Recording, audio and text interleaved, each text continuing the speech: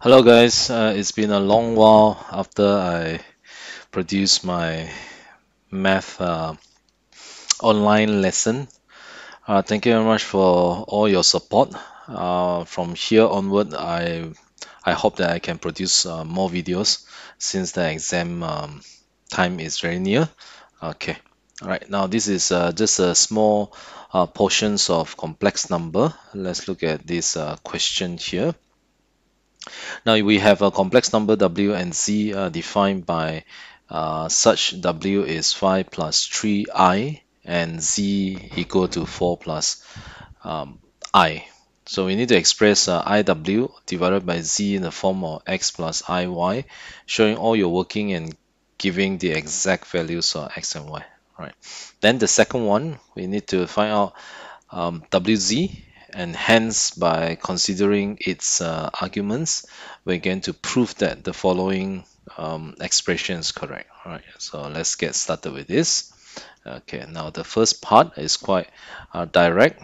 Just let me show it to you. Number one is just iw over z, which is iw, and then over z here. Right, now here you can actually apply rationalizations, but before that we are going to simplify the numerator first. We have negative 3, I with I is negative 3.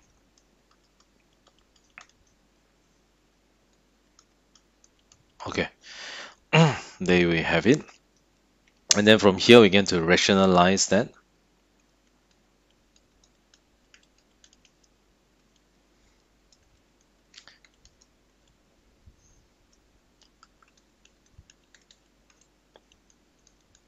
We're going to rationalize this using its conjugates for the denominator, which is 4 plus I here. Sorry, 4 minus y, 4 minus I, all right? Okay, now next we just need to expand and simplify from here. Okay, let us expand and simplify this. We will have negative 12 here, plus 3i plus 20i here. And then the final one we need to pay more attention to is actually 5i squared. Now bear in mind, because this is a complex number, therefore I squared must be equal to negative 1. Okay, that's the one thing that we need to pay attention to. The following is quite easy. You can use the difference of square formula, which is 4 square minus I square in this case. And then therefore we can simplify everything. We have 12 plus 23i. Now this one, because I square is equal to negative 1, this become 5. And then the same thing go for the denominator. We have 16 here plus a 1. And then once we simplify this, we have negative 7 plus 23i divided by 17. Or we can write as negative 7 over 17 plus 23 over 17i there. All right, and then there you have it. We managed to convert this ratio of complex number into this standard form of complex number, and then giving all your working and the exact value for x and y. These are our exact value for x and exact value for y there. All right, so I hope that is clear for the first part. Now we're going to move on to the second part shortly.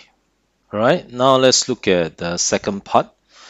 Find wz, and hence by considering its arguments, we need to prove the following expression whether it's true or false.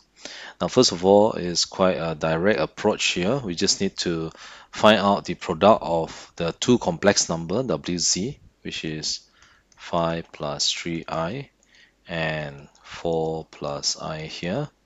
And then let's try to finish it up. Just go through the normal expansion. We have 20 plus 5i plus 12i, and then finally this part I just simplify directly. It's easier to see here. You have 17 plus 17i here. All right, and then there you have it. Now next it says that by considering its argument, What arguments are they talking about? They are referring to the argument for WZ. Now let's call this one complex number. Let's call this the complex number P then. Let's call this complex number P. We're going to represent this. I better not use this symbol here because usually they use it to represent the complex conjugate. So I just say that there is such a complex number that represents the product of WZ as P. And then we're going to represent this on the Argand diagram. Okay, so we can draw the Argand diagram. Now that will be the real part. And then we have the imaginary part. Okay, so from here we are going to represent this complex number on this Argand diagram that is around 17 and 17, approximately is here. And then we'll put a line over here. Now there you have it. This is a complex number at this point 17, 17 here. All right. And then its argument is the angle measured from the real axis. This is the argument. So I can say that argument of P is basically just theta in our case. Now, one way to obtain the theta is by using trigonometry ratio, such as tangent. By referring to this right-angled triangle here, I'm going to call this OAB here. By referring to this right-angled triangle, we know that tangent theta is equal to 17 over 17, which is a 1. And then from there, we can obtain the angle, the acute angle theta in this case, which is the inverse tangent. And then by using your calculator, you should know very well this is 45 degree or pi over 4 radian. Okay, so therefore we can conclude that the argument for this complex number P or the argument for this WZ is equal to pi over 4. That is, argument P is the same as argument WZ, which is the same as pi over 4 here. All right, so I hope that is clear. And then now by using one of the property or rules of multiplications or arguments, we can actually write this one down as argument W plus argument Z equal to pi over 4 here. All right. Now, why is that so? All right. That is possible is because we can use the Euler form to prove it. All right. So there is a proof on this particular property of complex number.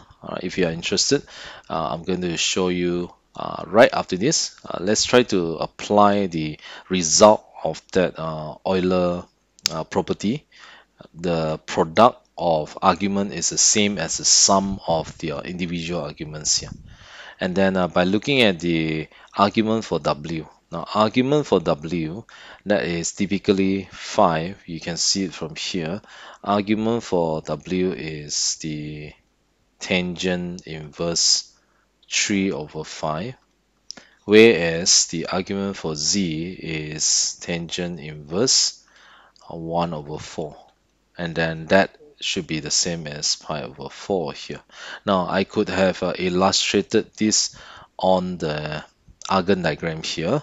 Alright, so let me erase off a bit here so that I can show it to you. I'm going to draw another Argand diagram so that it's not too messy in this case.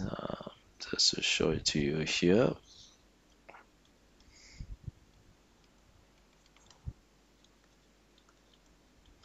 All right, now just by looking at the complex number W, we have like, let's assume that this is 2, 4, 6 here. So we have 5, 5, 3. 5, 3 will be around here. Let's call this W then, complex number W. And then this is around 5 and 3.